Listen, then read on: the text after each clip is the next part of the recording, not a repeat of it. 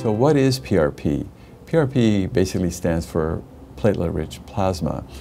And obviously the basic components are platelets.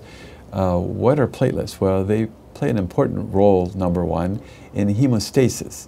So I always tell my patients, when you cut yourself or break a bone, it's your platelets that arrive to the site and initiate the healing. So initially they clot and stop the bleeding, and then they begin repair, or what's called a regenerative process. So they initiate healing in our own bodies. So we're in essence using our own body cells to help promote healing by placing them in places where there's an injury or degeneration. We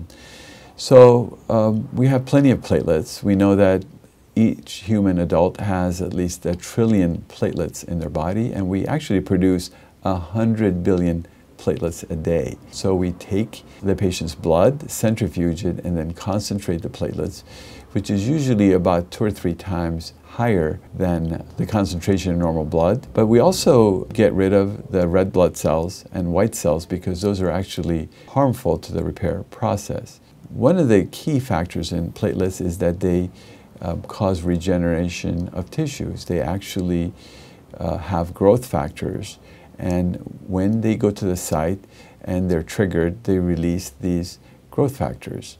These growth factors have fancy names, but they include, for example, insulin-like growth factor, transforming growth factor, platelet-derived growth factor, epidermal growth factor, vascular endothelial growth factors. And these growth factors play an important role for healing and regeneration.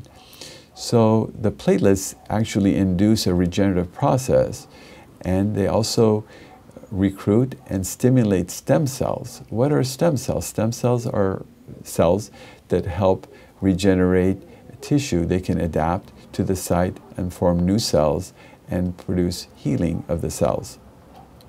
So for example, we know that platelets will induce collagen formation. Why is that important? Well, collagen is the element in all our tendons. So when you have tendon damage, such as you have a rotator cuff, or let's say a patellar tendon injury, or your Achilles tendon, by directly injecting platelets in those areas, which we do, we will induce healing and regeneration of the tendon.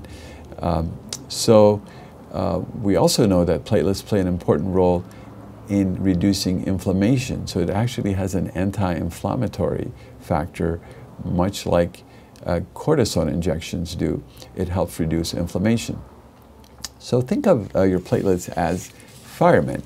When you have a fire, the firemen arrive to the site to put out the fire. Platelets do the same thing. When there's a trauma or inflammation in your body, the platelets arrive there and they behave like firemen. They put out the fire and then they start the repair process. Well, that's not done by your firemen, but it's like your firemen then calling in the people that will fix or repair your house after the fire damage. So that's what platelets do. They will signal and call appropriate cells to the site to begin the reparative process, period. One other important factor is that platelets also have an anti-infection or antimicrobial factor. That's very important in injections because there's a very low incidence of developing infections when we do these injections. Infection is always a concern with a patient having an injection, but platelets actually have an antimicrobial factor. They block the effect of infection. At the same time, they're initiating the body's regenerative tissues. So when we're injecting the platelets, as you'll see, directly into the patient's tendon, we're inducing healing and regeneration, we're reducing inflammation, and we're kickstarting the repair process. What about in the knee joint? You'll see us performing PRP in a knee joint. So studies have shown PRP actually produces or increases hyaluronic acid. Well, hyaluronic acid you may be familiar with. That's the material used in Synvisc, which is a very popular form of treating arthritis. But platelets actually have that element of increasing hyaluronic acid. But they also reduce inflammation and then initiate a reparative process. We used to use cortisone frequently, but we know that cortisone does not cause regeneration. There's now evidence that it actually may damage the joint cartilage, and repeat cortisone injections may not only cause effect on the bone in softening it, but may also damage your tissue cartilage. Platelet injections or PRP injections have a reverse role. They actually promote healing.